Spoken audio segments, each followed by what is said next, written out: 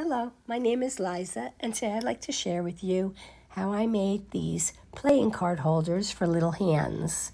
My granddaughters have started playing cards, and they're only 5 and 6, and their little hands can't hold all the cards. So I saw these items on Amazon, and I thought, I can really make that myself, can't I? So I had these potato stick cans. Yes, I ate 2 whole cans because I needed 2 of the lids. Call me crazy, but I love potato sticks. And you'll also need a large popsicle stick for each holder, something to cut the foam board, and some foam board. I used this double-sided tape. I found it to be easier than E6000. And then I had some metallic paint, some of the glitter, vinyl paper, and some of this gold diamond wrap. And I did it for silver and for gold. You'll also need a ruler and a cutting mat. So the first thing I did, once my potato sticks were done, I traced out one of the lids onto the foam board. And then I cut it out with my X-Acto knife using my cutting board. Then I needed to find the center of the lid because we need 2 halves that are exactly the same size. And I cut it down the center and folded it in half and made sure they were both the same size and continued cutting until I had 2 pieces. Then I took my popsicle stick and I found the center and I cut it in half so that I had 2 halves because I needed there to be a little bit of a gap so the cards would slide through.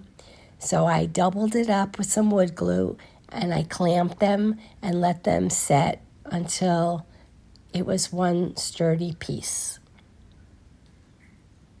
Later I'll be spray painting them.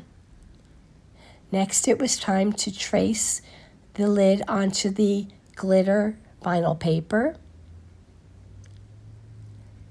So I made it larger than the actual circle because I wanted to wrap the foam cord board. So I took the piece out of the plastic lid and I took some of the 2-sided tape and I went all the way around because the vinyl paper will stick better to the foam core board with the tape because it's not very smooth. So then I just laid it on top, wrapped it all the way around, and then it was time to put some of that 2-sided tape along the inside of the lid all the way around. And then I also added a piece towards the middle. I released the release paper, and then you can see how it's all sticky. And then I took my foam board and I put it inside the lid. And then I added some of that diamond wrap with some hot glue to make it look pretty because we all like a little bling. Then I took my popsicle stick that I had painted and I wrapped it with some more of that 2-sided tape.